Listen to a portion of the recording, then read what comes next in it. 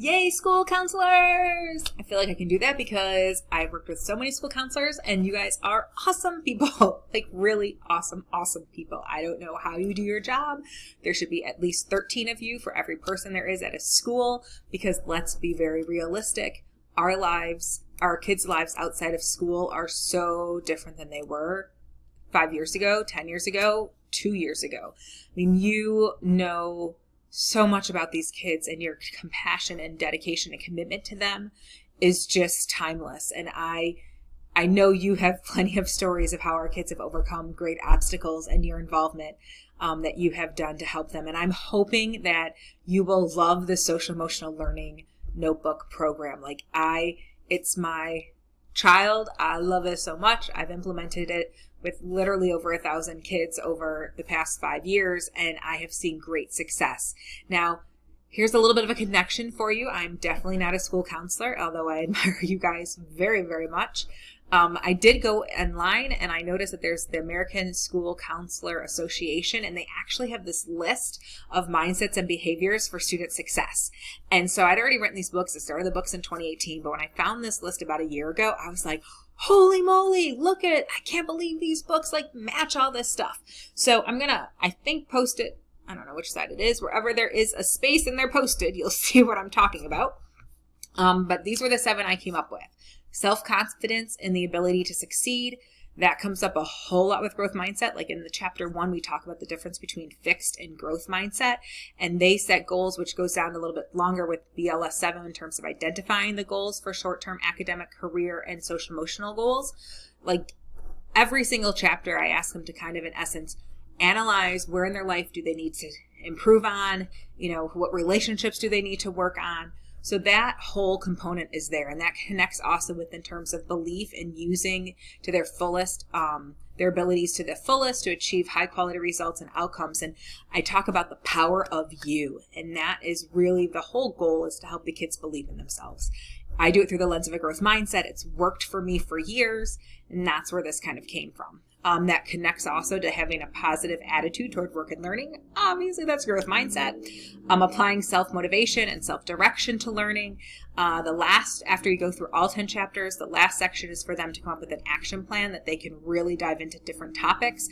The teen version, it just says action plan, but for the tween and kid versions, I use guiding questions to help them.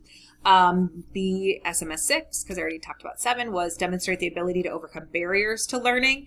And that again connects with the growth mindset components. And then demonstrate advocacy skills and ability to assert self when necessary. And that's going to come out with the adults chapter specifically, as well as Be True to You, which is chapter 9. So I hope as you go through this program and support your colleagues that, you feel that a little bit of load is taken off, because, my kids, the ones who really embrace this, they saw a noticeable change. And I could spend a long time telling you some of their amazing success stories. Okay, I'm going to tell you one. I wasn't going to, but I'm going to tell you one. I had this one student who focused a little bit too much. I can't give you too many details in case this person watches the videos. But let's say she was a little bit too focused on the social life of being a freshman instead of the academic life of being a freshman. And then when COVID hit, this student who was remarkable and brilliant, but just completely distracted and not hardworking to do her best potential, she no longer had the ability to deal with social stuff because she's learning from home. She focused so hard and kept doing her best, and the messages I have from her and Remind about growth mindset and how its impact her is amazing. She went through this, I believe, 6-level interview process in order to go to a college, I'm not going to be specifics, diversity program. And her whole life is different. And her text and messages to me and Remind about how just using growth mindset completely changed everything.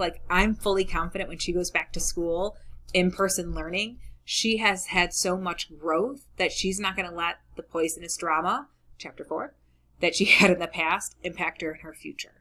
And I mean, you have, I'm sure, hundreds of stories where that happen. And my hope is that this structured program with lesson plans, essential questions, learning targets can either help you during your advisement sessions or homeroom sessions with your students, or however your school is going to implement them, but that it's just structured and it really takes our kids through all these different areas. And I don't think I mentioned it in this video, but we start off fixed and growth mindset, remembering the good story, the positive things that happen in our life.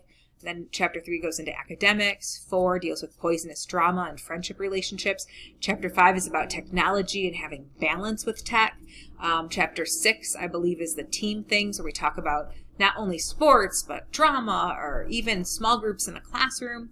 Chapter 7 talks about adults and the abounding abyss, and just through how do you get along with not only parents, but adults in general. How do you communicate with them? What's going on?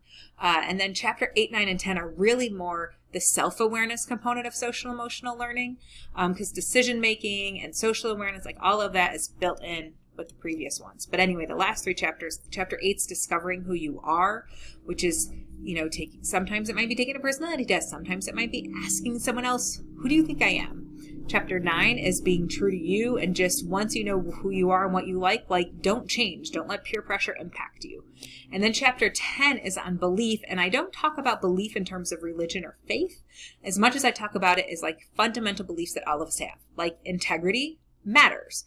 Forgiveness is important. We are interdependent, those types of things. And so it's a really comprehensive program, and you know, I love it, and I know I'm selfish because it's my baby, and all of us are going to love our babies. But I've seen growth, and I've seen incredible growth. And I just thank you for supporting the school already, and I hope that this is not a burden to you, but a sense of joy, and that you have so many more victories. So thank you so much. This is my longest video, but I had so much to share. So talk soon. Bye.